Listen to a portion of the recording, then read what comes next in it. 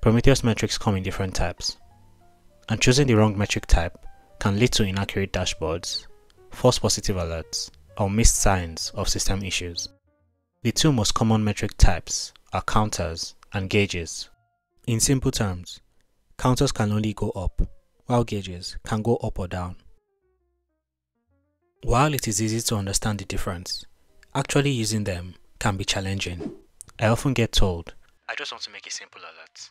Why is this so confusing?" You generally want your monitoring to be easy to set up, but that is easier said than done. You export the total request from your application, but then the alert fires once and never quiets. After fixing that, everything is fine for a couple of weeks, but then you notice that the alert goes silent when one of your Kubernetes pods restarts.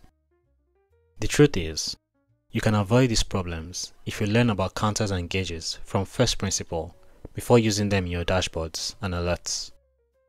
A counter is a cumulative metric that only increases over time or resets to zero when your process restarts. By convention, counter metrics often have names ending in total or count. Counters are not meaningful as an instantaneous value. What matters is how they increase over time. Let's say you have an application that gets 1,000 requests per second on average. It will receive 60,000 requests per minute. In 1 hour, the total number of requests will sum up to 3,600,000. But the total number of requests is not useful for your alerting. When monitoring the behavior of your app, what you really care about is not the total cumulative amount of the metric, but the rate of change. You want to know if there is a sudden dip in requests, which could indicate a problem with one of your backend services or infrastructure. You could also be interested in sudden spikes, which can be used to trigger automation to increase the capacity of your backend systems. This understanding of the usage of counters will help you query them properly and avoid basic mistakes.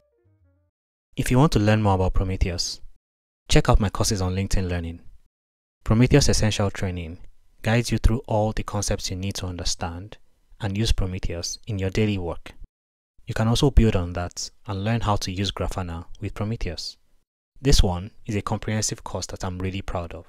As one of the best courses on Grafana on the market, you will even learn how to integrate artificial intelligence into your Grafana dashboards. Both courses are linked in the video description. So how do you query counters properly, considering that they only increase over time and are only meaningful over a time period? PromQL provides functions like rate and increase that are specifically for counter metrics. The rate of a counter over 5 minutes will calculate the per second rate of increase of that counter. This effectively shows you how fast the counter is growing.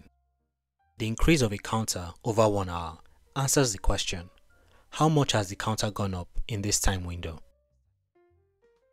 The scenario where you create an alert which fires only once only happens when you query a counter metric directly. If you do this, once the counter crosses the threshold, it will never go down until it is reset. To avoid your alerts firing just once, instead of querying the counter directly, you can use the rate, which provides an indicator of the rate of progression towards a negative outcome. Prometheus can also handle counter resets in these functions. If it sees a counter value drop to a lower number than previously, it interprets that as a reset to 0 and will continue the calculation by adding the new value.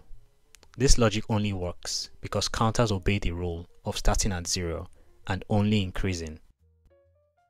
A gauge is a metric that represents a single value which can go up or down over time. Gauges are useful for measuring values that vary in real time and are also useful for capturing the current state of the system. Unlike a counter, a gauge's value can move in any direction or stay the same if the measured state doesn't change. Gauges do not reset when your application restarts.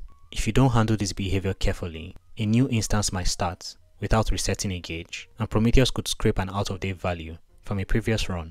For this reason, you should initialize gauges on startup by setting them to 0 or a known state. You can query gauge metrics directly. To check a gauge over time, we can use functions like max over time or average over time. Let's say you are tracking the number of requests for your app.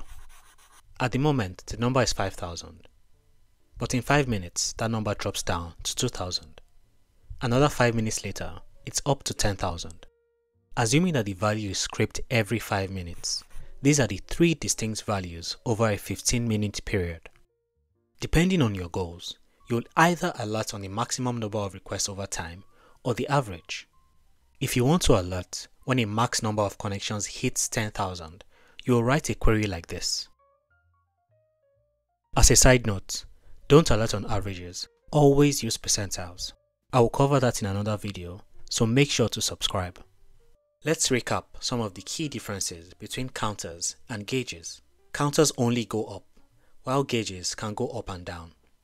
If you have a metric that decreases, it must be a gauge. A counter represents a cumulative total of events since the start of metric collection, and a gauge provides the present value. When querying, counters are rarely useful without applying a rate or increase function to see how they are changing. Gauges, on the other hand, can be used directly or with simple aggregations like sums or averages. Counters have built-in reset behavior, meaning that when a counter is seen to decrease, Prometheus assumes that the counter was reset. This will be handled by adjusting the calculations in the respective functions. On the other hand, gauges have no concept of a reset. If the value of a gauge drops, it is assumed to be legitimate.